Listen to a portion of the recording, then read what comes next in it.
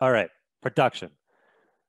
Production and post-production phases are going to be the meat and potatoes of what I'm going to speak about. They're a little bit more technical. I hope you have a lot of questions when it comes to this stuff, and I will happily answer all of them. So this is where you start filming. This is the step where you collect all the necessary shots you need for your final video. So to get into a little bit more detail, there are three elements that come into play when you're filming anything. That is your camera, your lighting, and your audio. And this is what I'll be breaking down. So to begin, your camera. I do not want to spend time here today telling you guys that you need a fancy camera to make a good video. If you have this and you know how it works, phenomenal. If you have someone on your team that knows how to use a camera like this, great.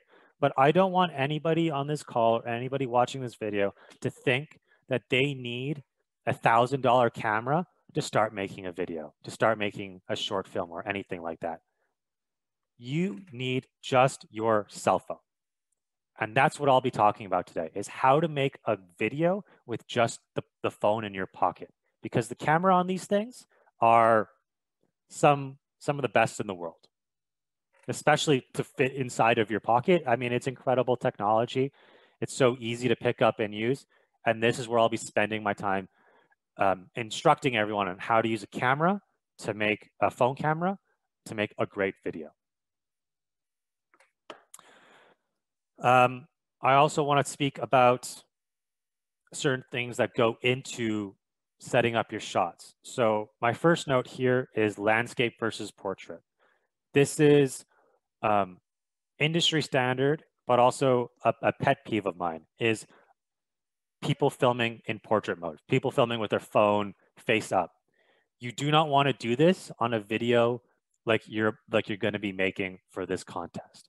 Why? Because if you're filming upright like this, there's all this space on the right and left to your phone, to your camera, that is just going to be blank space. You're going to be missing a lot of details. Filming in a portrait way is great if you're with the kids and you want to pick up your phone really quickly and film it. But your videos, you got to think about who's going to be watching them and where they're going to be watching them.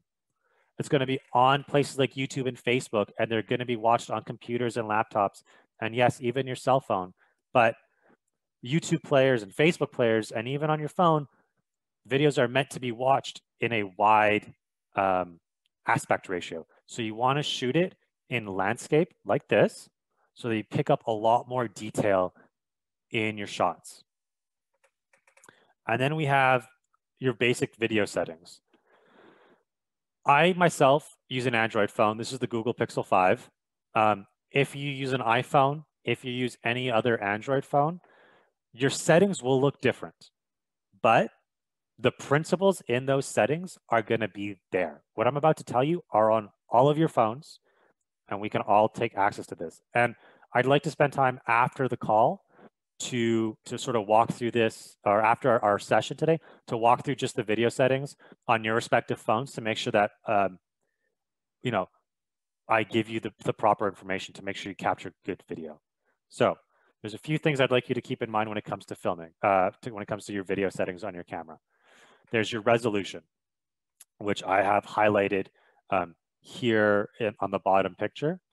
The resolution tells you essentially how much detail you want in your shot. So for instance, I have it marked, the default in most phones is 1080p, which is HD high definition. Pretty much everything you watch on the internet is filmed in 1080p, so it's very good. Or there's 4K. If you have a phone that shoots in 4K and you want to use it, phenomenal. 4K resolution just means there's a lot more pixel density in your shot. There's a lot more details. So you can zoom in a lot more, you can capture a lot more details, and so on. It's a larger file size, so just keep that in mind. 1080p or 4K, you'll capture great video regardless. So it's as you choose. You have that tool to yourself. Then we have frames per second, which again is another technical jargon thing. But all that really means is it is how many frames, or think of it like a picture, there are in a second of video.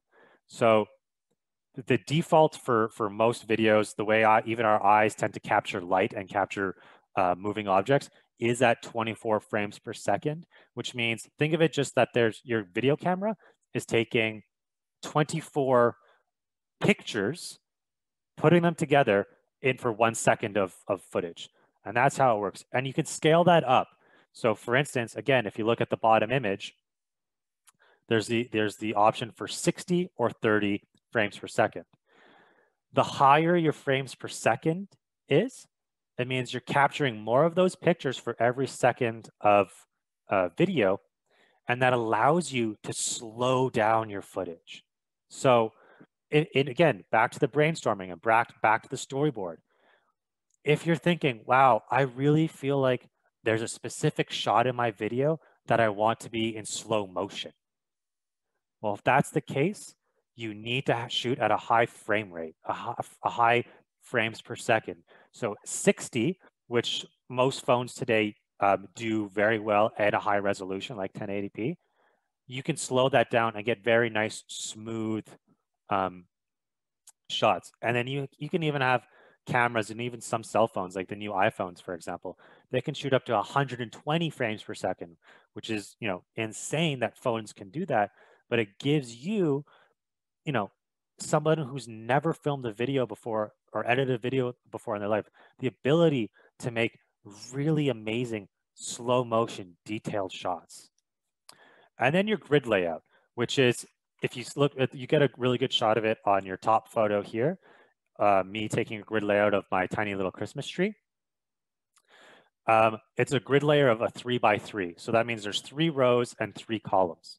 And this helps you frame your shot. Framing is incredibly important when it comes to filming, because it makes you align the details and align the viewer's focus. So in this case, I wanted my little Christmas tree to be on the left side because I feel like it looks really good there and allows me to show a little bit more detail in the background. And the background can be blurred out a little bit if I so choose. So it's all about frame composition. And framing, again, with the grid layout is very important, even if you're doing an interview. So I'm going to come back to the Zoom for just a second, because I'd like to look at myself, if I can do that. No, I can't. I'll demonstrate it, and I might look a little weird, but that's okay. So let's say you're interviewing somebody for your video. There's a few things you want to keep in mind. One is where your subject is placed on the grid, right? Right now, because I'm talking to you, I am right in the center of my camera. And that's okay, because you're the audience and I'm talking to you. But when it comes to filming somebody for their video, often a good rule of thumb, sometimes a best practice, what you often see on online videos, on TV, is what's called an interview style, which is I am slightly to the left or to the right of the lens and not looking directly into it, but looking just off to the side of it. So if I'm on the left side of the camera, I'm the subject matter. If I'm on the left side of the camera, I tilt my body a little bit and I'm looking on the right side, or on you're the person filming, I'm looking to your left or onto my right. And this way, it creates a little bit more of an intimate setting. It's more of an interview, more of a conversation. So if this is the type of objective you like with your contest video, I would recommend an interview style would be quite good. And another thing to recommend that I would ask you to keep in mind is where your subject's head is in relationship to the essentially where the camera cuts off.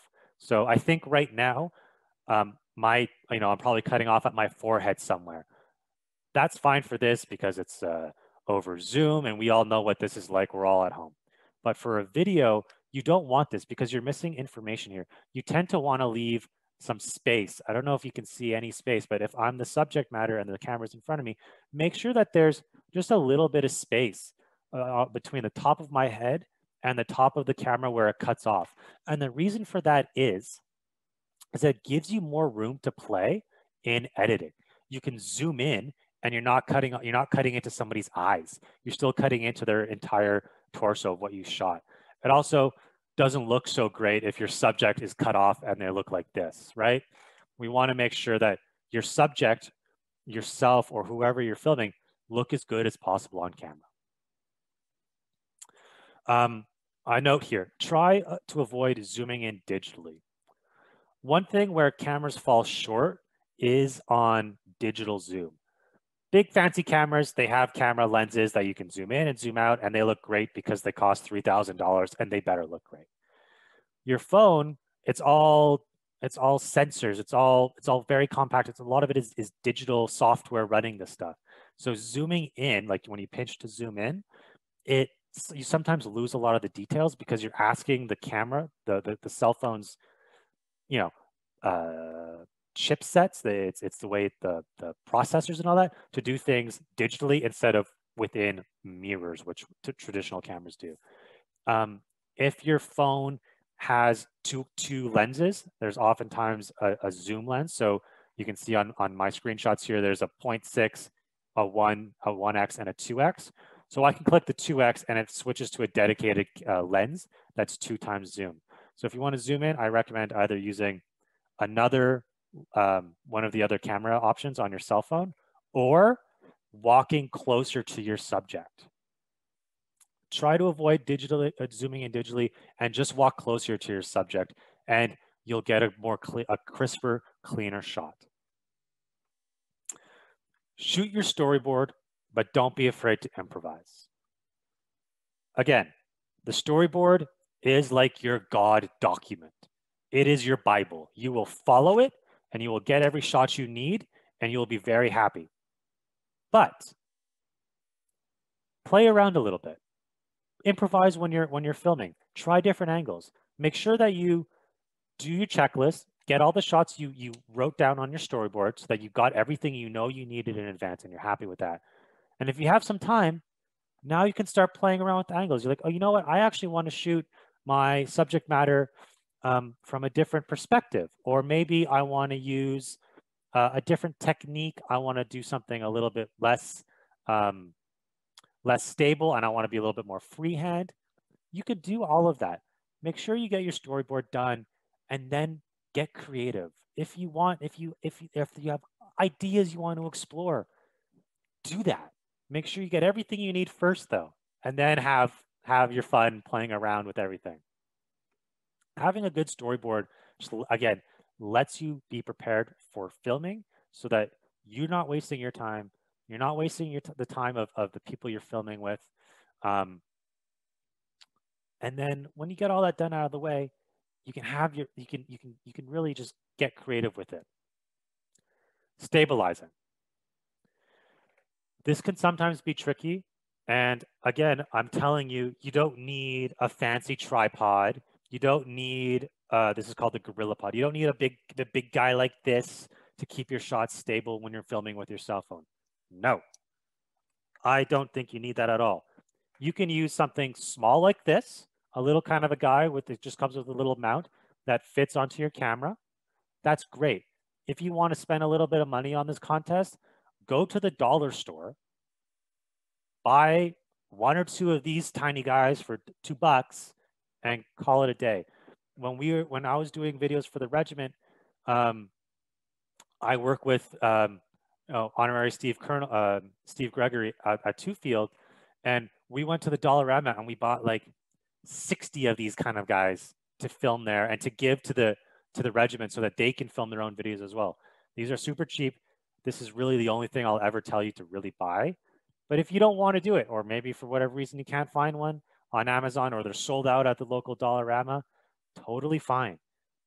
I have a note here, use a tree, right? If you're outside, prop your phone up on a tree, on a branch or something, and use that. If you're in your home, use just a bunch of books and prop your phone up against it like that. There are so many ways that you can get the shots that you need and be stable without breaking the bank. You know, that's the whole point of this video, is we're filming with nothing. We're filming with the phone in your pocket. And the reason why I'm emphasizing stability is because you don't want to be watching a video that's shaky, right? For example, if you're interviewing somebody, you want to make sure that your camera is stable so it doesn't just fall over, or so that it doesn't, you're not wobbling. But for a video where you want to be a little bit more run and gun, a little bit more action heavy, or you want to have maybe a documentary feel, what you do, and you want to film on your hand, hold onto your phone, you know, have a good grip on it, keep your arms tight and sort of locked into your hips a little bit, and just stay sturdy and walk slowly, move slowly. What's going to happen is that you're going to use your hips and your lower back almost like a gimbal, right? Like, you don't even need this thing.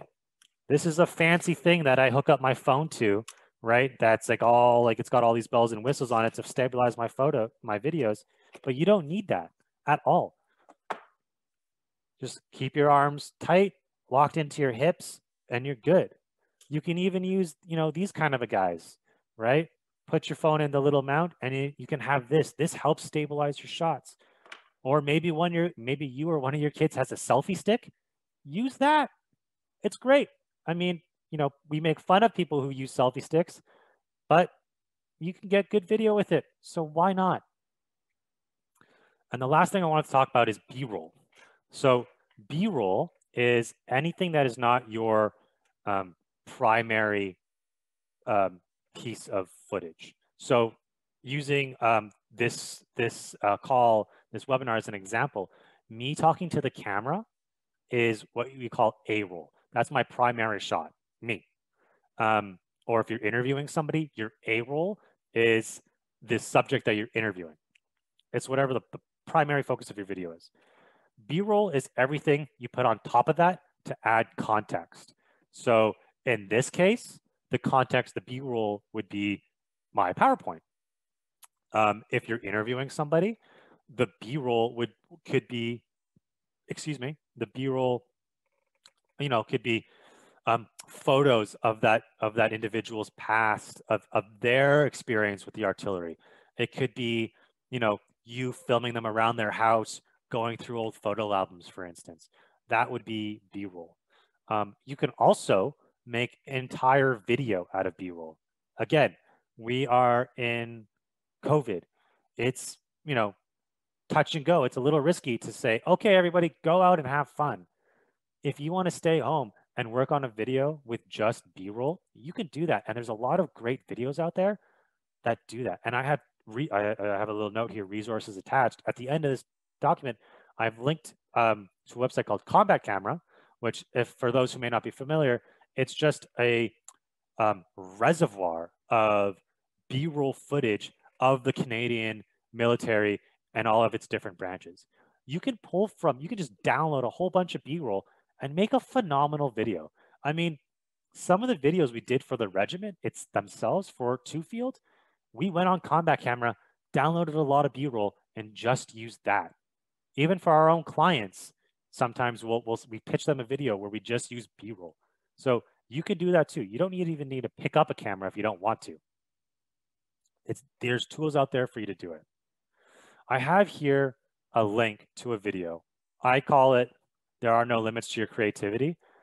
I linked to this video twice throughout the presentation, and I'm not going to play it all. I just want you guys to just see where it is. This is a filmmaker who makes videos for YouTube, who got hired by Samsung cell phone to do an entire video using Samsung's phone.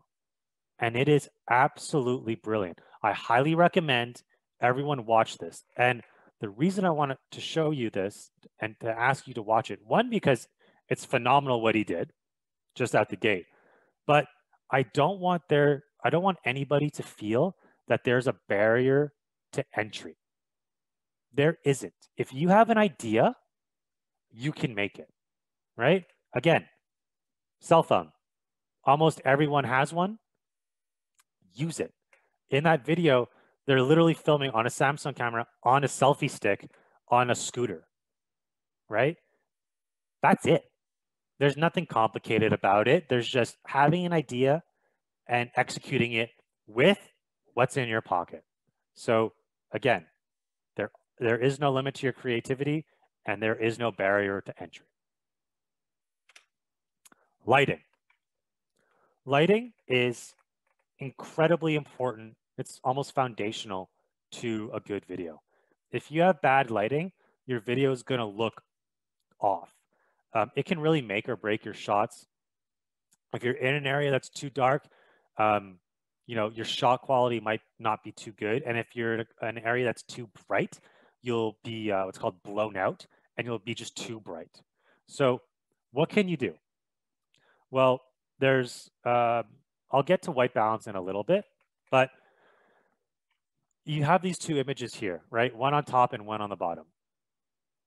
This whole thing is to emphasize to you that you don't need to go out and rent big fancy lights, professional grade lights to make a video. If you want to spend the cash and do it, you know, all for it. Enjoy it. It's a lot of fun. But you can just use the sun. Use natural light, and you're going to make good video. Now, so there's some rules to apply to that. So you're using natural light. There's usually times of day that are better to film in. For instance, you don't want to film at, you don't always want to film at, for example, noon when the sun is at the highest point in the sky, because oftentimes it's quite bright. I mean, we're in the middle of December in Canada, so, you know, and it's cloudy all the time. So I don't think we need to worry about this right now. But, you know, moving forward, when you want to keep these tips in mind, you tend to really want to film more in the morning. When the sun's out, it's bright, but not too bright. And you want to film somewhere where there's not a lot of contrast, meaning you don't want to film somewhere where there's a section that is really bright from the sun and then really dark from the shadows, because your camera's sort of going to freak out. Your phone's going to freak out and be like, I don't know where to focus on, and I don't know where to like put more emphasis. Should I put more emphasis on the thing that's super bright, or should I put the emphasis on something that's really dark? It's going to mess with all the sensors, and you're not going to have fun. So make sure you plan this out. So for instance, if you're doing an interview, if you're filming somebody, do not film somebody, the subject matter that is against the window. So I have my window right here. Don't have me like this when it's a sunny day, because all the sun is going to come over me and it's going to darken me out. I'm going to be all shadows. As you can see, this is Lori, who used to work with us at Soak. We made this video on how to film with your cell phone and how to get good light. It is attached at the end, so you can always refer back to it. But as you can see here, she's standing against the window, and we can't make out her expression. We don't know anything, what she's feeling or how, or anything like that. That's not what you want. Instead, the subject should be standing in front of the window. Let the natural light fill your eyes, fill the subject matter, because that's where you'll get a good shot. As you can see at the bottom, she's well lit. Using a good window and the natural light removes shadows on your face. So for instance, I don't have top-down lights here, but you know, you have pot lights in your home that come down. It creates shadows under your eyes and shadows under your neck. That's really not what you want when you're filming a subject.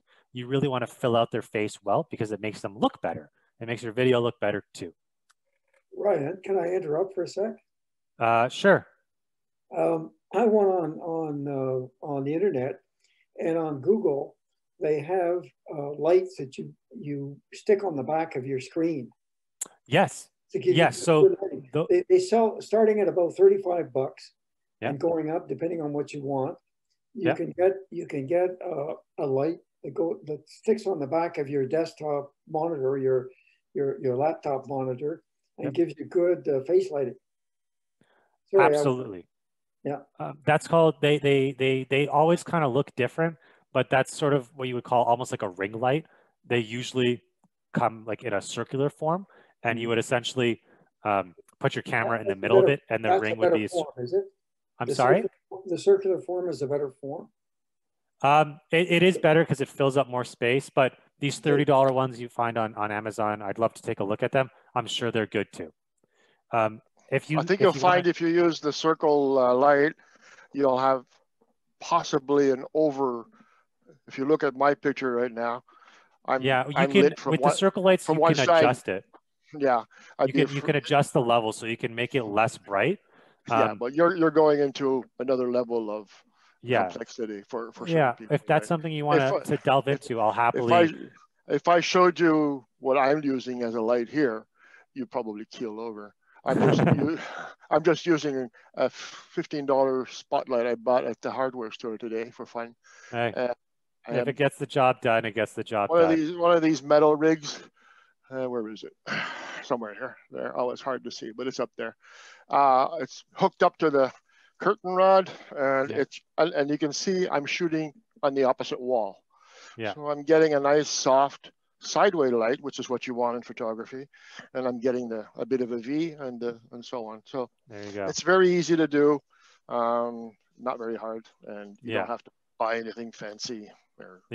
And to build off what you're saying, if you're using natural light or if you're using a spotlight, you want to avoid having it too much on one side.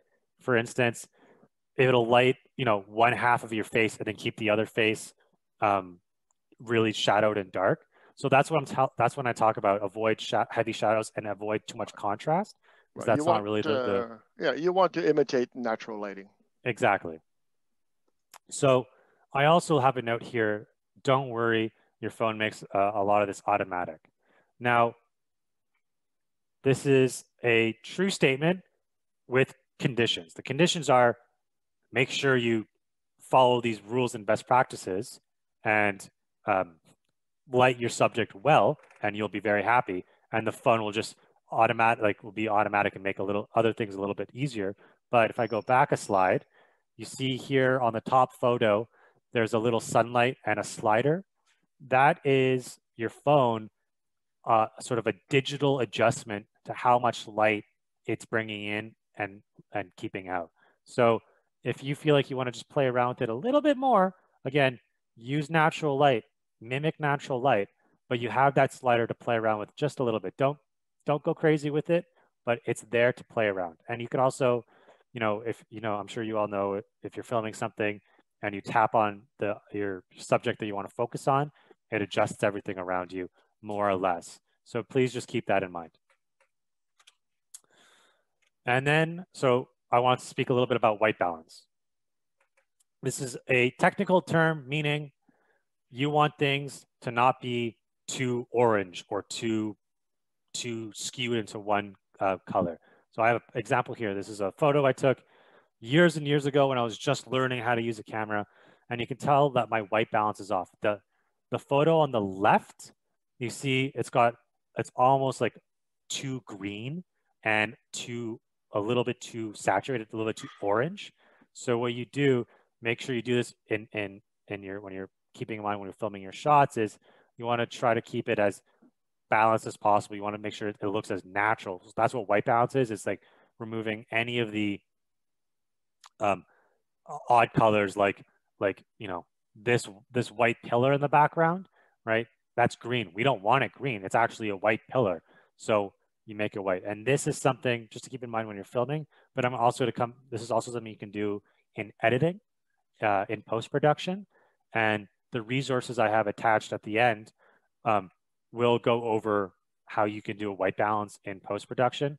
You can also look it up online. There's about 5 million videos on it as well. Audio. I'm leaving audio for last because I would say it's arguably the most important part of any video. You can get away with not having the best looking footage. It could be a little blurry. It could be a little low resolution. And your audience, the viewers, can forgive that. Your lighting can be a little bit off. It could be a little too bright or a little bit too dark. But hey, that's forgiving. But people, and I'm sure you've all experienced this when you've been watching a video online, if the audio is, if you can't even listen to what someone's speaking, if they're just almost like it sounds like they're yelling, if it just sounds like mushy, like they're gargling marbles, if the music is too loud or too blown out, you'll just turn off the video. I mean, I do it all the time, and I'm sure you guys have as well, because it's not it's not, you can't, it's just so, there's something about it that's very irritating to people that you just want to stay away from it. So make sure you have good audio, please, please, please, please, please. And if you want to use good audio, there's a few tricks.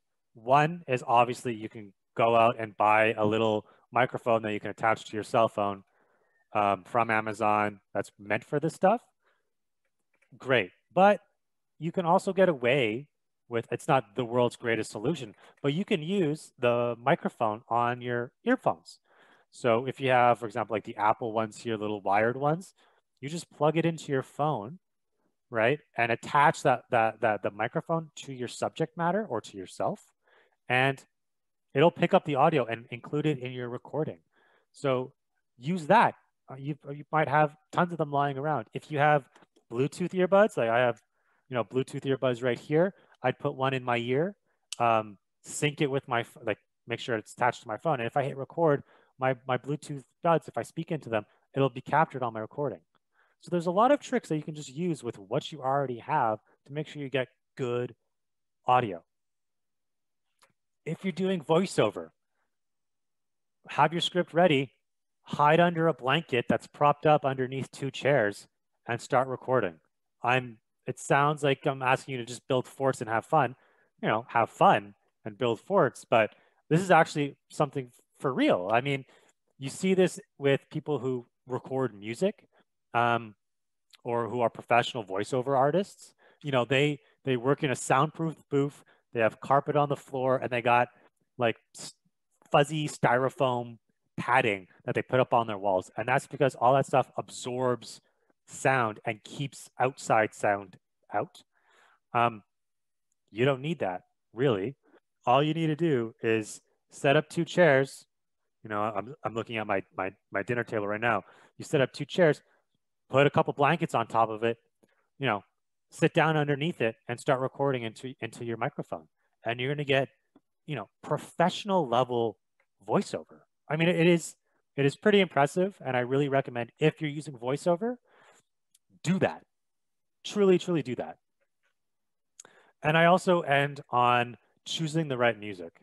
I love good music in my videos. I sometimes even build my videos based off of a song I like. So I'll find a song. I'm like, oh, I can make a good video to this. And I get a little inspiration from it.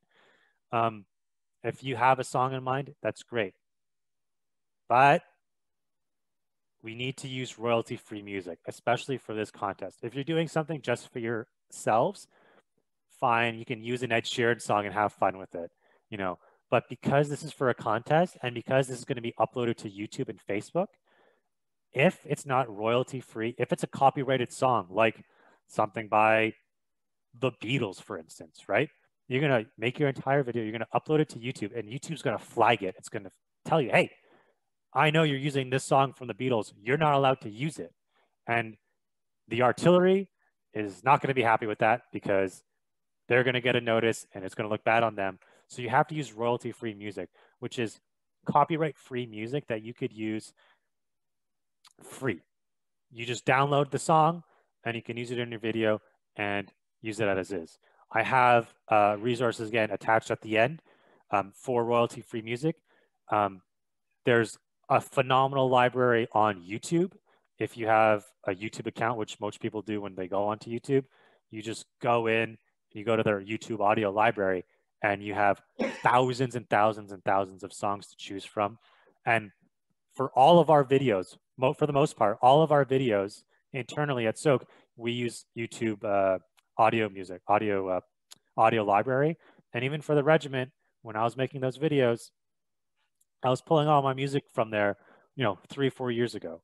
So use these resources. Try to avoid using your favorite Beatles song because you're going to get dinged for it and you're going to have to pull it down.